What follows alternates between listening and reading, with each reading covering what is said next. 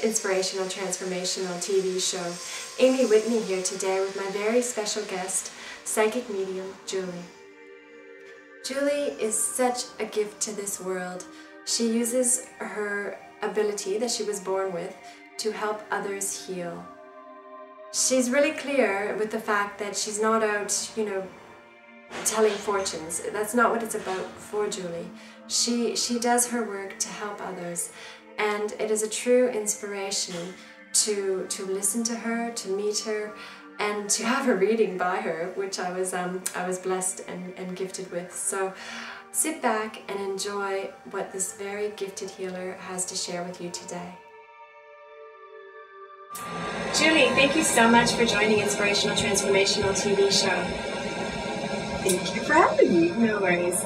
I just wanted to start with a little bit of your background information. So if you'd like to tell the audience a bit about what you do, and one of my main sort of interests is, when did you realize you were psychic? I guess first of all I should introduce myself. My name's Jewelee and I'm a psychic medium. A lot of people don't understand there's a difference between being psychic and medium. Psychic is a gift, it's intuition, it's that gut feeling. Mediumship is being able to connect to the other side. Not all psychics are mediums, but all mediums are psychic. So anybody out there that is going to get a reading, you may want to consider using a medium as well as a psychic, because it's just they can actually connect to the spirit. I've been reading now for maybe about 20 years or so. I've always had the gift from day one when I was little. We lived in Chippewa, and I would remember playing with little boys in my bedroom. There'd be things that would go on, but years ago, people weren't open to it. So your mom would just say, oh, you're crazy, there's nobody here, go back to sleep, right? Whereas nowadays, people are aware of it, they're more open to it. So when my children say to me, oh, there's somebody in my room, or oh, I hear something, chances are I know they do. So it's a gift that's developed over the years. Cards, I was probably, I'd say in my 20s, and my girlfriend had a deck of tarot cards. I'd never seen them before. I've always had premonitions, and she actually gave me a deck of her cards, and I just flipped them and started talking, and that's when I realized that I had the gift. So even though I use cards for the reading, because I'm a medium, because I'm psychic, it's just a tool. Like if I'm reading for you and I'm using the cards, I focus through you into the energy. Whereas if I don't have the cards, I'm looking at you, I'm thinking, oh, she's got pretty earrings, she's got pink lipstick, she's got glasses on, and it's hard to make that connection. When I'm doing mediumship, I don't use the cards. I just go straight into it. So can you describe in a bit more detail, when you say you go straight into it, do you hear a voice?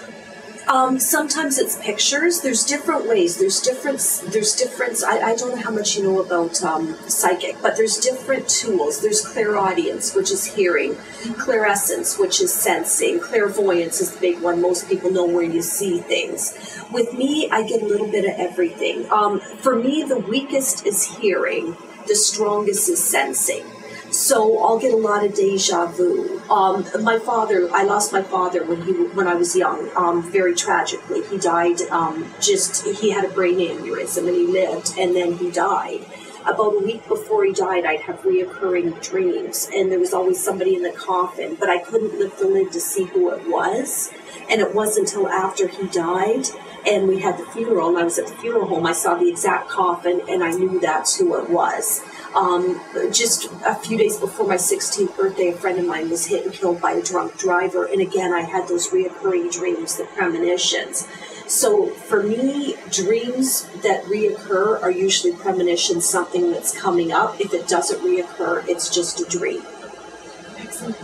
And for people who feel like they have intuition, they may have had a reoccurring dream and something occurred, is there a way to nurture that skill into becoming full-blown psychic?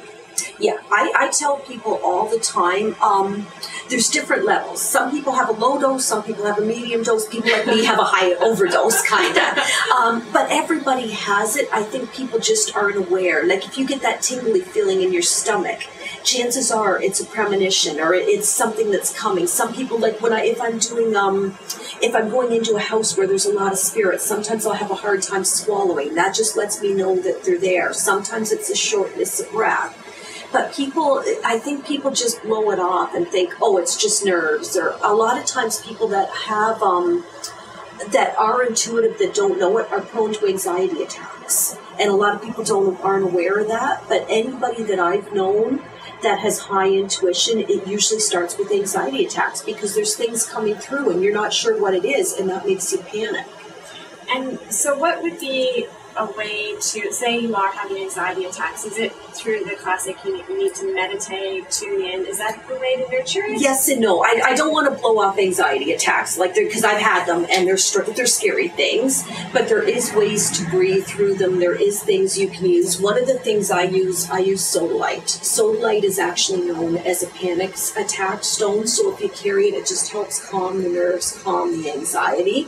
There's different tools for different things, and a lot of times people aren't aware. You don't have to turn to the Ativan. You don't have to turn to Prozac. There's things that you can use and things that can help with different ailments. So now you've mentioned one of the crystals on the table here. Now you also work with crystals and with herbs.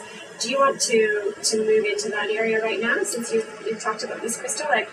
Tell us a little bit about what's on the table. Okay, let me explain. I do Reiki. Do you know what Reiki is? I do, but you might want to tell the audience. Okay, there's Reiki. It's hard to explain. It's an energy work. So you're working not directly on the body, but around the body. If somebody has headaches, there's ways to place your hands to channel the energy through to help put the good energy in. I guess I don't know how else to explain it. And pull the bad energy out to help get rid of a headache. There's ways you can balance the chakras. Chakras, to me, are what keeps the body in line. Once the chakras are out of balance, that's when people get sick. That's when anxiety starts. That's when you get headaches. So it's part of it's eating right, part of it's a healthy lifestyle, part of it's also doing what you need to do to balance the chakras to help keep your body in line. And that'll help prevent sickness. Reiki is one of the ways of doing that. One of the crystals I have is called blue kyanite. And blue kyanite is a really good way of cleansing the body from negative energy. So all the, I want to say crap that you pick up over the day, the stress, the anxiety, other people's problems, your own problems, the traffic, the idiot in front of you, however you want to say it. This will help calm you. It'll help balance the chakras on its own. So all you have to do is put it under your pillow at night and sleep with it under your pillow. It'll balance the chakras and it'll just get rid of any of that negative energy. And that alone, will that help, or is that the only thing you need to do, or do you still need to be conscious and actively meditating, or? Yeah, everybody has different things that they do. For me, it's very hard to meditate, I'll be honest. I'd love to be able to, I can't. What I find is when I try and meditate, because I get so many messages in during the day, for me, meditation is almost like VCR and fast forward, just letting everything out that comes in. Other times, other people love it. They sit quiet, and to me, again, it's a good feeling. And yes, it's something that's beneficial to me, for me, to anybody. So what you're saying is everybody's an individual, and this is one aspect that will help, but everyone needs to tune into their own, what their personal body or soul requires. Yeah. I'm always looking for the formula. I'm always asking, what's this, what's that, but... No, it's like there's so many different things. Like 10 crystals can do the same thing, but what resonates to me may not resonate to you. 10 herbs can do the same thing, but again, what resonates to you may not resonate to me. So it's not like, it's like picture a roadmap. There's always more than one way to get there. That's really refreshing to hear that. And having spoken to you off camera, the way that you spoke about, healing is about empowering the person, not about, here, I'll sell you this, I'll give you this, I'll tell you that. No, it's not. And that's fantastic. So what other crystals do you have on the table? The other ones I have, these are my favorites. This one here is amethyst. Because so many people want to develop their own intuition, want to develop psychic abilities, amethyst actually resonates to the third eye chakra, which is your psychic, your intuition.